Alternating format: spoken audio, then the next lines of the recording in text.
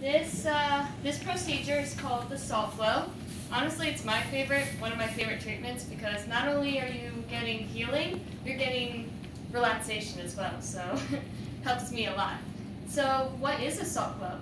It's actually the application of wet salt with friction to a person's skin to make the skin glow and bring fresh supply to the blood to the surface. It improves well-being. It helps, like I said before, it helps with relaxation and stress. If you are stressing out, you can do this to relax your body. It improves blood circulation and increases nerve activity. You can use this whenever for colds, soreness of the muscle and low blood pressure, even for diabetes and cancer. You can even use this when you are feeling weak or even indigestion, which I didn't know, but now I know. So for this, I'd like to have another volunteer. If anyone would like to try this. And don't worry, you're not getting too wet, nothing like that. Okay, so you can have a seat here. I'm going to show you how to make it first. Okay, so what you do is take some Epsom salt like this. Just pour it in a bowl.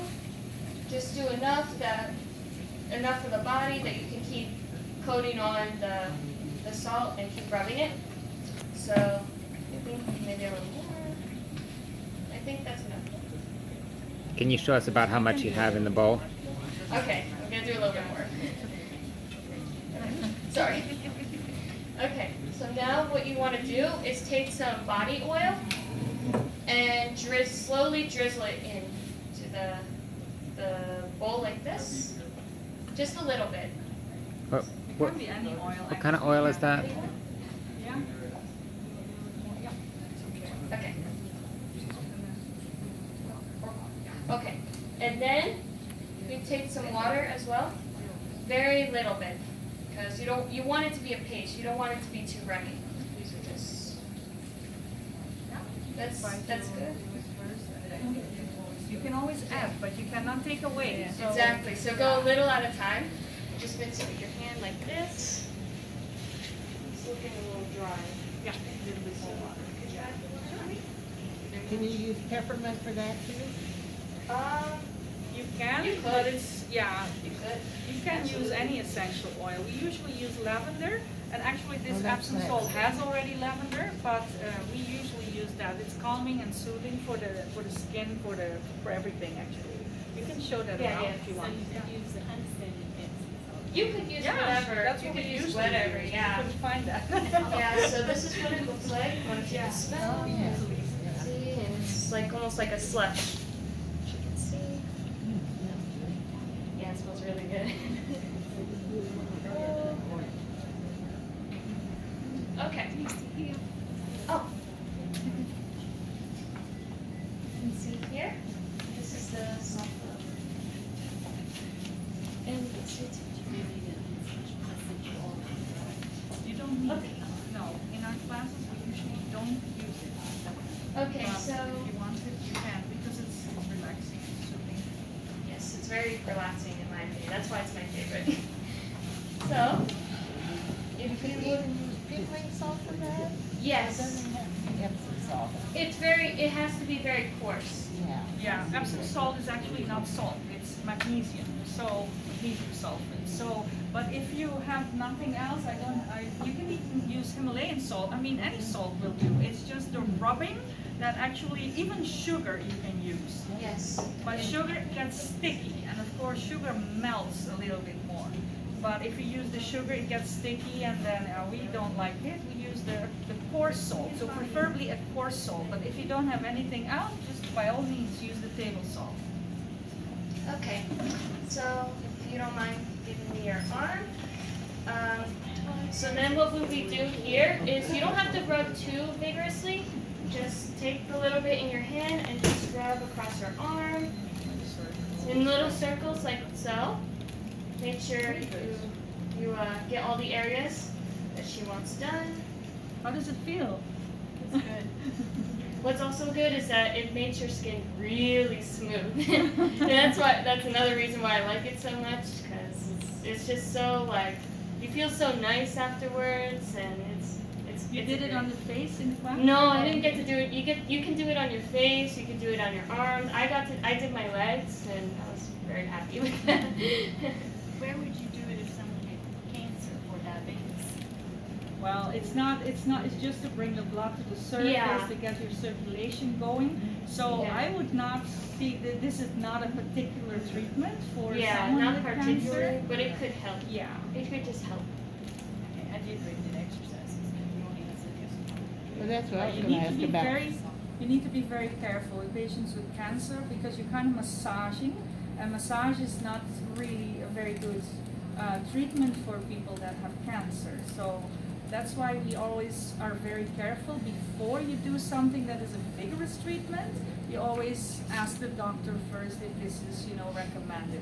If it's just a contrast bath, no one has, no contraindications, then you can just do whatever you want. But for that, I would rather say, check with the doctor first. Always check with your doctor. Okay, and you Doctors just will say no. yes, and you just keep rubbing this. It's really important to like I said, to keep the salt wet enough, because if it gets too dry, it could hurt the person, and you don't want to do it too hard either. Like you don't want to do it too hard. So just be careful that you're not hurting them and that they feel relaxed and not stressed or in pain. So how does it feel? Are you feeling good? It's feeling a little smooth, which is good. And you can do this. How long did we do it? Oh, you can do this as long as you need As to. long You as can you rub want. it as soon as it's rubbed on the part that you want to treat, then you can finish. You can stop. If you want to go up to the arm, up to the shoulder, you can do even the whole body. You can stand in a hot foot bath because you get cold when you Yeah. will do the full body. You can Yeah. stand with your feet in a hot foot bath and then do it in the shower yourself. And you can do your whole body or let someone do it for you. Yeah, Your like- back will be very difficult to do yourself. So, Yeah, like I said, it's good for colds. So if they have a fever or a cold, it's good to have them in the tub with hot water on the feet to do when you're doing this.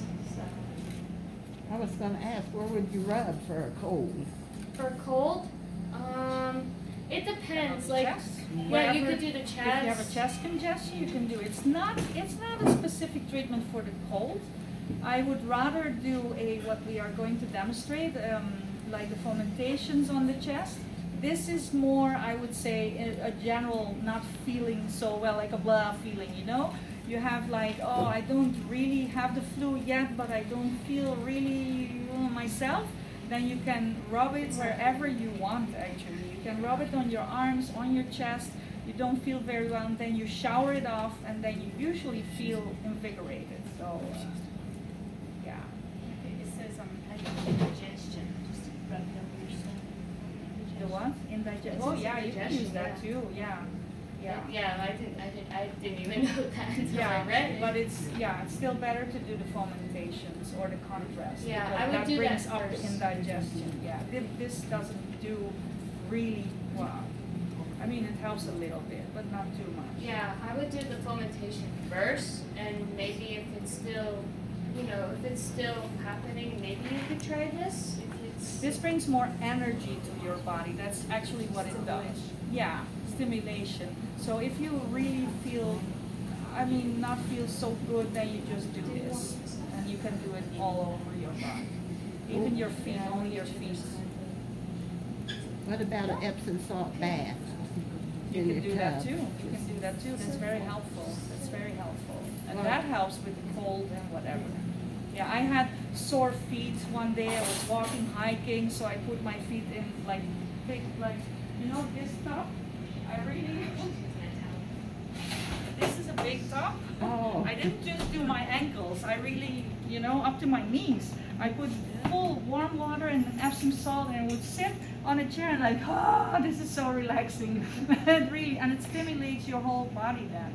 So it's very good to So have what Epsom is the salt. ratio of Epsom salt to the water? I don't know. To be you honest, just I don't know. you just You add a little bit until it becomes like a slurry, like a paste. Yeah, but then almost. if you do it in a bath. Oh, in a I'm bath, sorry. yeah. If water. Usually and that tells was- you on the bag. Yeah. Or does it? Oh, Yeah, okay. usually I think like here directions for soaking, for example, add 1 to 2 cups of Epsom salt on the warm running bath water to release its gentle. That's not so much. That's on a whole bathtub full of That's water. a whole bathtub. Yeah. So Yeah, you use about 2 to 3 cups for a whole bathtub. for a whole so, bathtub. Yeah, so, so I'd say to for taste. for one 5-gallon bucket, you would need like 1 cup or less. Yeah. Oh. Yeah. Doesn't take that much. And it's really, really nice to do this. Sylvia, Huh? are you gonna tell behind? No, that was for you.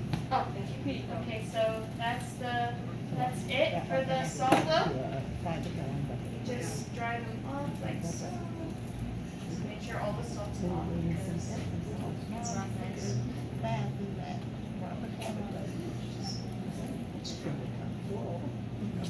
How does your arm feel?